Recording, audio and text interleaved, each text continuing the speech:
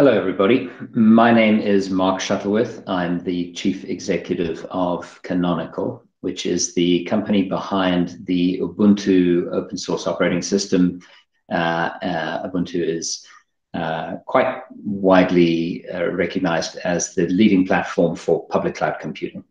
And I'll be talking today about a subject dear to my heart, which is the challenges of software operations complexity in the modern era.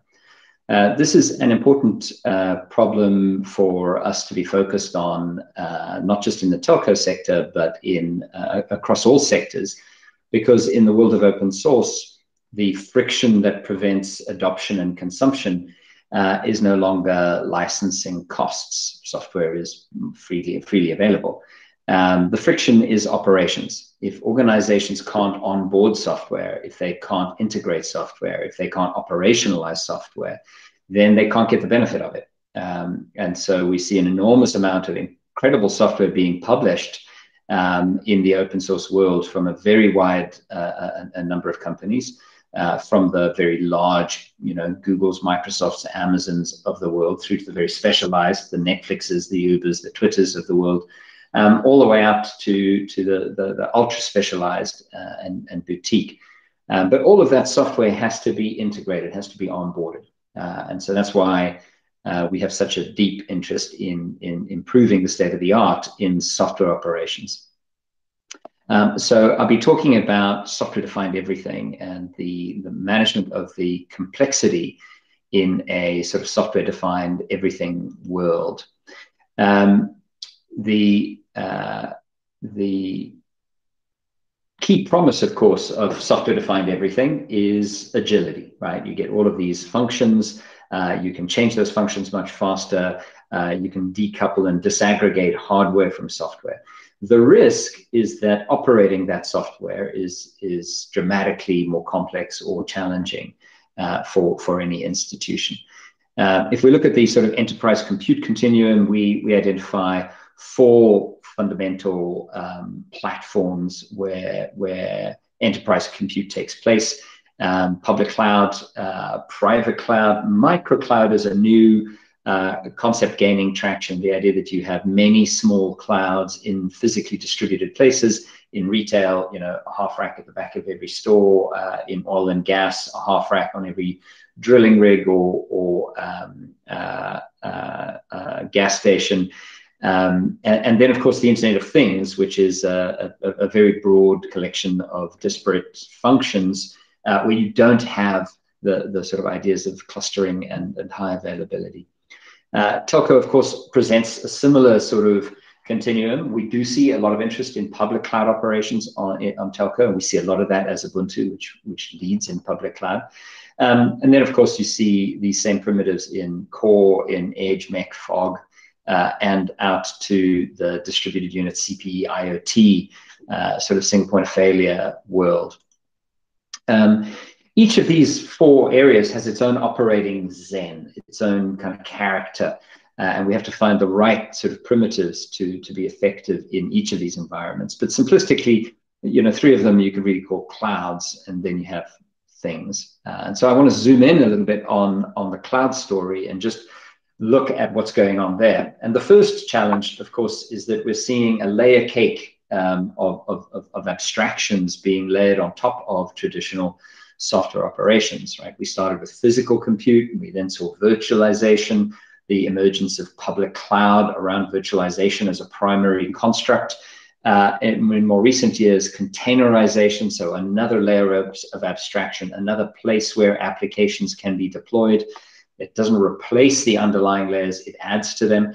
And we're just at the beginning of the next wave, which is serverless or the function layer, effectively, in cloud speak. And in each of these layers, there is an exploding number of applications. We still see more new applications designed for the bare metal world, even though, those other layers exist. Today, you're probably wanting to operate your machine learning infrastructure, your observability, your operations infrastructure, your transcode, your real-time RAN, software-defined RAN is going to want to be on physical plant.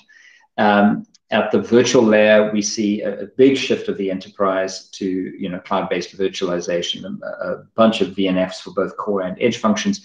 And of course, if you're going to operate a container service, a Kubernetes, then that's going to run here at the virtual layer. So again, we keep seeing new services being added in these traditional layers. The container layer is exploding. If you're going to operate containerized network functions, they will be at this layer. ML ops is all happening at this layer. There's an acceleration of new service creation, definition, discovery, and so on in this container layer, none of which obsoletes fundamentally the stuff that came before, which is still there and which is expanding. And we'll see the same at the serverless layer as well. To add to that complexity, we're seeing a shift to microservices. And microservices are great for developers. Developers love microservices, but operations people are now essentially having to manage many parts just to achieve the same function. So if you look at your billing database in 2005, you had essentially 3 pieces of software that had to be integrated, and they'd be running on 2 machines, but really just 3 pieces of software on 2 machines. That same function today is a big data function, because you're keeping track now not just of calls, but calls and messages and in some cases flows on the internet. And so that's an enormous amount of data. It requires a big data database. And so a real world example of a modern telco billing database at 20 pieces of software. And of course that is scale out. So now instead of having 3 pieces of software on 2 machines, we've got 20 pieces of software spread across 60 machines. And if you just think about each of those applications on a single machine as a software component that has to be installed, has to be configured, it has to be integrated, it has to be updated, it has to be patched, it has to be upgraded, and all of that has to work for the whole thing to work, right? So if you just try to add up the amount of complexity, 6 moving parts in 2005, 1,200 moving parts in 2020, we've essentially seen a 200x explosion in software operations complexity in 15 years. And nobody talks about that with the with the fear of God that they really should have, right? This is an incredible shift in complexity that we've all just sort of assumed we'll be able to absorb and address with our existing thinking and our existing tooling.